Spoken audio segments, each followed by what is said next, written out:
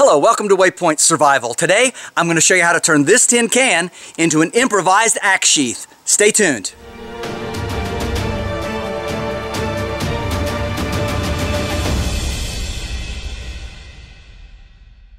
Before we get started, I'd like to remind everyone to make sure and give this video a thumbs up if you like it.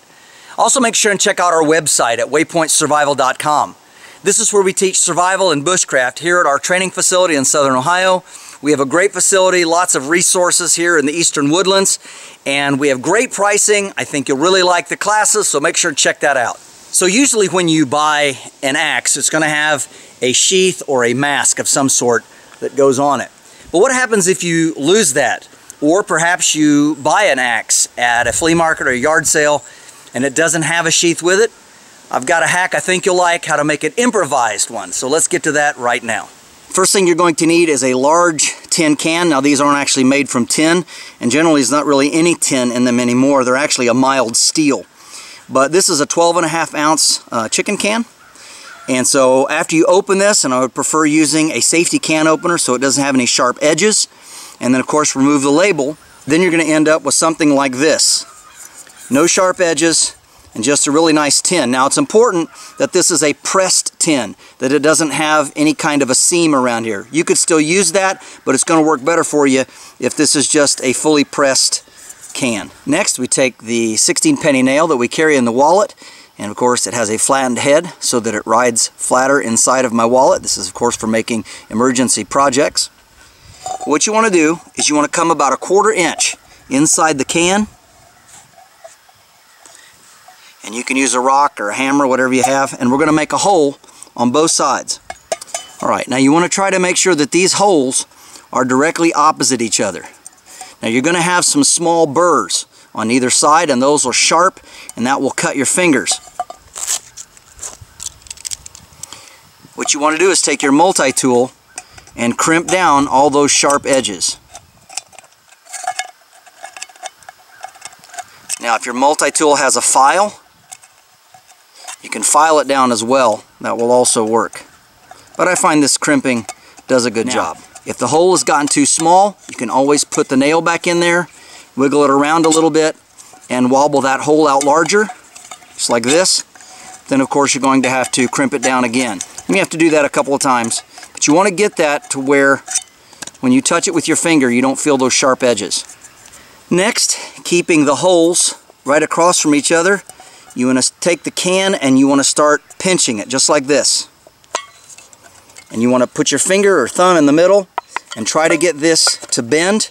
Now you could smash this with a rock or a hammer or a piece of wood. The important thing is that you keep working this down until you get that to bend. Keep pushing this in. And I'll do that and I'll get back with you.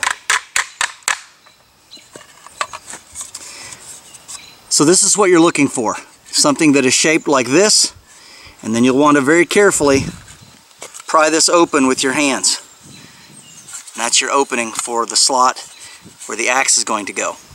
Next you take the hank of paracord that you should carry in your pocket. This is about 6 foot length, and you're going to cut off about 1 foot or so.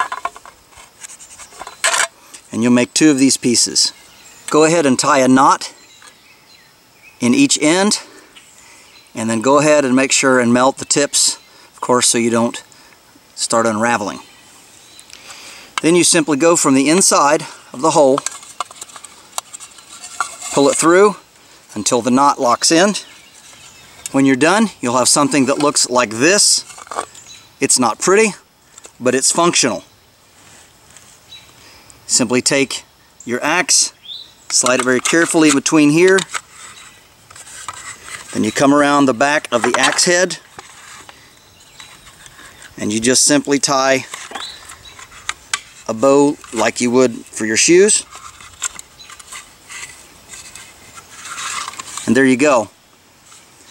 You have an improvised sheath, and that's going to protect you from getting cut. It's going to protect the edge. Now you could put a piece of cloth in here or a little piece of leather, whatever you have, but of course anything that's going to absorb moisture is going to keep that right against your axe blade, so that's probably not the best idea. But this is a great way to make an improvised sheath for your axe or a mask.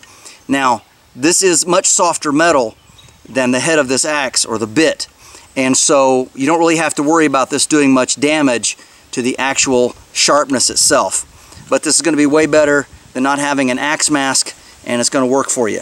Also, this is a small boy's size axe, but this tin can is big enough to fit a full-size axe like this old Collins axe. Goes on real well, and again ties in the same way, just underneath the head. Pull it tight, tie your bow, and there we have a good sheath. It's nice and sturdy, nice and strong, and that's not going to come off easily.